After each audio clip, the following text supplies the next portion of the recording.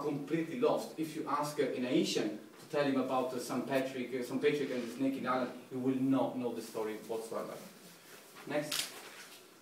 So, if Legba is the regenerative life force of the universe and Dambala is the dynamic life force of the universe, Erzulie is the mother of all the gods, the mother of humanity. She's the cosmic woman. And she has two different aspects. The first one is Erzulie Freda.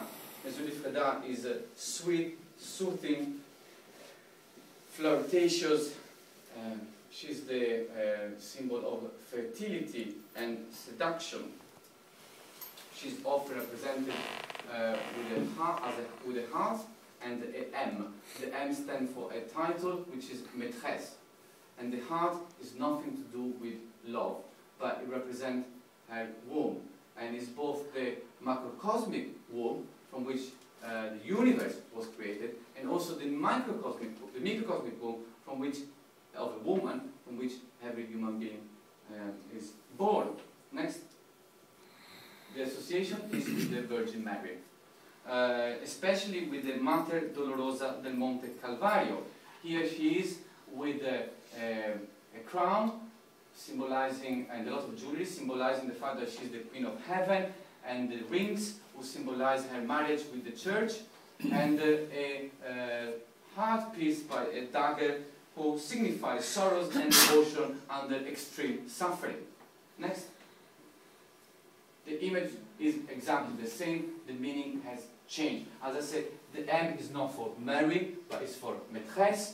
The crown is because she is the only female Loa who governs the universe, and the jewelry represents gifts from her many lovers, and the rings represent all her love affair. Her counterpart. Next. Next. Could have resisted, sorry. Now, go back. Well, we can leave it here. You can leave it there. Thank you. Is Erzulie Danto. She is a fiery goddess. She represents love as the most deadly form of love, of possession and jealousy, the most compulsive type. Her favorite color is red and black, and her favorite offering is a strong cigarette and rum and black pigs. That's what she likes. So next, she's been associated with the Black Madonna of Czestochowa, who carries baby Jesus. Now, the Haitian had a different interpretation. Baby Jesus is actually Anaïs, who is one of the daughters of Erzulie Danto. Anaïs, the name has been suggested, comes from ananas, which is pineapple in French. Pineapple is one of her favorite food offering, but it also might refer to her crown, who similar to the top of a pineapple. In an ordered society, images such as this provide visual stimuli for the layering of notion upon notion. Also, Anaïs, there is a French perfume called Anaïs by Cacharel, who is her favorite perfume. Next. Oh, that's the flag of Erzulie Danto. You see the black pig. She does the pig. Is that a Sorry. Sorry? Possibly. At last, that's my final god, but probably the most important, because all souls will eventually pass before Gede. Here's the normative respect for him.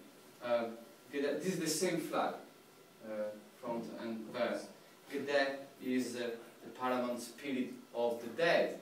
Gede is actually a family of spirits, and it includes all different spirits, such as Baon Samedi, Baon Samedi, Baon Lacroix, Baon Cimetière, and the female Marionnette and Maman Brigitte.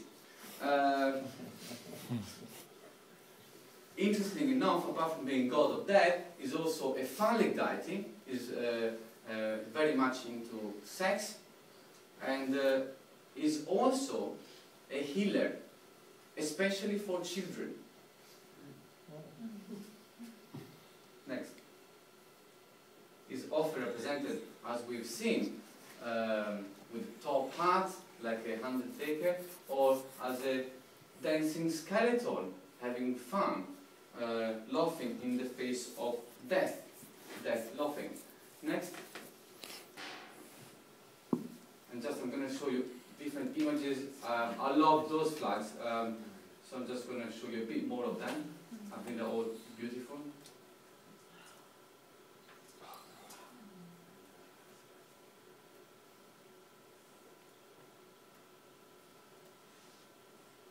There you are. Next. Gede has been associated with Saint Gerard. No, why? Well, first of all, this saint was born from a wealthy family and decided to abandon everything in order to heal the sick. And because he was a healer, and as we say, Gede is a healer, there is the association. But also, next, is because this saint is one of the few saints who has a black tunic, a black dress, and black and purple are the god of choice for Gede. Next. Oh, sorry, yeah, I have to put this because it just shows how this artist, for example, who became a Christian, decided to use Christian imagery, but in the context of a sequined flag. So here we have a story from David and Goliath and the crucifixion. Next. And this is a different interpretation of the crucifixion, in which Christ is on the cross, but we see the snakes of Dambala everywhere, and we see probably Gede or Baon Samedi waiting for Christ. Next. Although they are beautiful objects, they are also a most important liturgical object to be used in the ritual, and that's what I'm going to talk about. They use in the ritual. Most ritual will use the flags, especially a ritual for initiation, invocation, and pilgrimage. And most Vodou society will have at least 2 flags. Now, at the beginning of the ritual, the congregation will ask for the flags.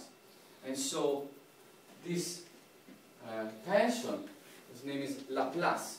Laplace is the second highest ranking member, is the assistant to the priest, and is also in charge of keeping the order of the ceremony. So Laplace, accompanied by 2 female assistants, also called drapo, will go in the shrine of a side room and will collect the flag.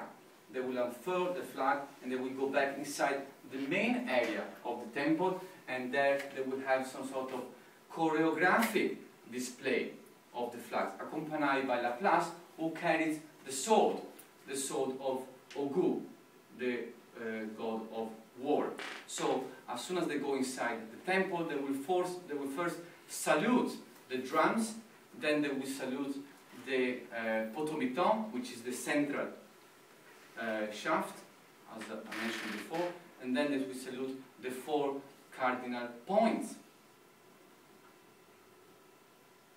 And we can see what I was mentioning before about the use of saluting, which is very much like in the army, in military ceremony. You go around and salute. After those salutes, they will actually salute important member of the congregation, starting with the priest, the priest who is in charge of the ceremony, because there might be other priests as guests coming to participate in the ceremony, but the most important priest will be saluted as first. And next. this is the moment in which La Place, accompanied by the drapo, face the Ougan, the priest. And Maya Deren, the famous female film director who managed to go to Haiti and became initiated in Vodou and managed to do a lot of recording of Vodou ceremony, has her own interpretation of this moment. And I have an extract of the Divine Horseman here to show you. Next.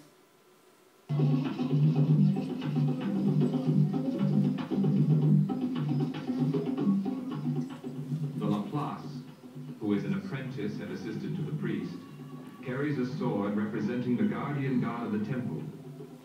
He is flanked by two flag bearers who represent the congregation.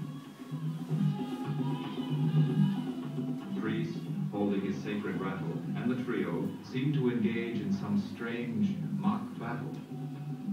There is no question but that it is a competition between the power of the Loa and the congregation together against that of the Hungon.